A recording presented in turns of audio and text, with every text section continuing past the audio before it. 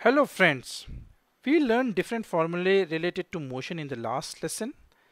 We will take some real problems and try to solve them using these formulae.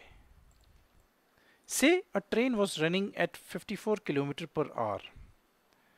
The driver saw a red signal 300 meters away and applied the brake immediately. How long will it take for the train to stop? Can it stop before signal on time if it deaccelerates at 0.5 meter per second square rate? Which formula to use?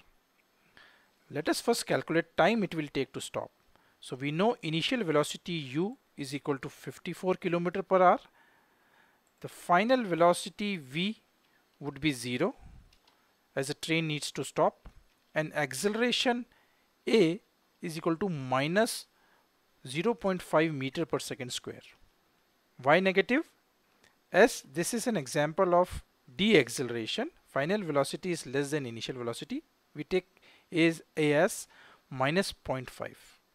As acceleration is in meter per second square, we convert the initial velocity to meter per second form.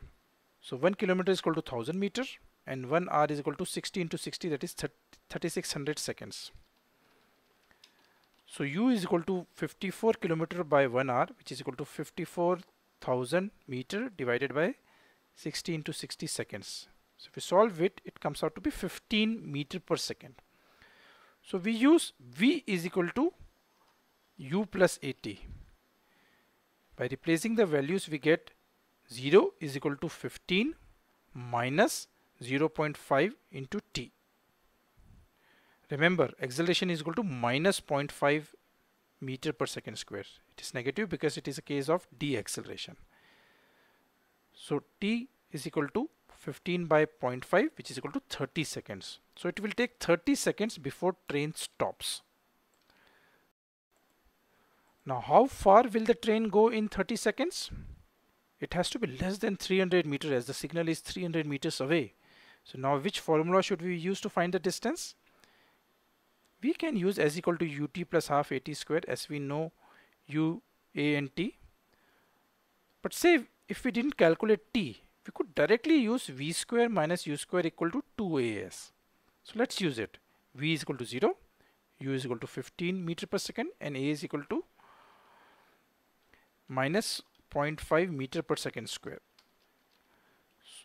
So it becomes 0 square minus 15 square is equal to 2 into minus 0.5 into s that we need to find. So it becomes minus 225 is equal to minus 1 into s. So s equal to 225 meter. So it will stop at 225 meters safely before the red signal, which is 300 meters away. Wow, a sigh of relief, right? But these train drivers are very alert and they know that there might be red signal ahead, so they keep looking for it, and that's why we don't have train accidents that many. We'll take some more real life problems in the next video. Till then, bye bye.